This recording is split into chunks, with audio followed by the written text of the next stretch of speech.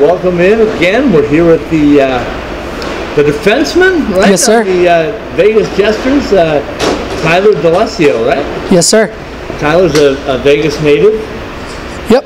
Born and bred. Played a little hockey out in Colorado. Came back. 4-year veteran on the team. Tell us about semi-pro hockey. What's it all about?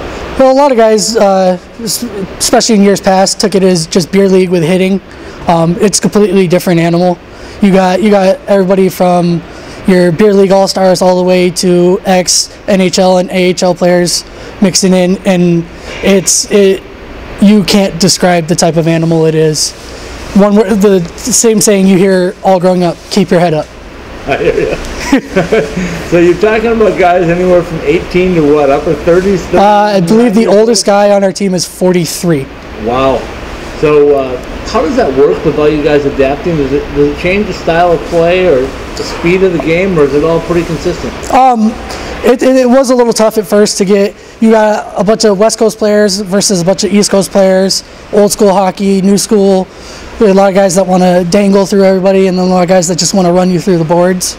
But Coach and Joe and Zach have done a great job of helping us mesh, putting structure in place, incorporating the physical side with the finesse, and we have a beautiful storm brewing this year.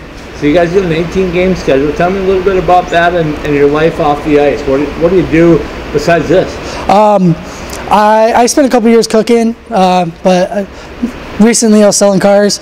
Everybody works their 9 to 5s, and then we have a practice Tuesday and Thursday. The boys, we go out, we do our community outreach, and then on the weekends we put on a show. So it's a labor of love, isn't it? I mean, absolutely. You got to be dedicated to continue to play the game that you love and something that you learn at a young age. And the opportunities that Vegas is providing right now is really insurmountable, isn't it? Oh, absolutely. Growing up here, unless you already played hockey or somebody in your family played hockey outside of Vegas, you didn't even know we had a hockey community. And then with the Knights and their success, it's completely blossomed tenfold. And you and I ran into each other at a UNLV game last season. Yes, sir. So tell me what the difference is between this year's squad and last year's squad.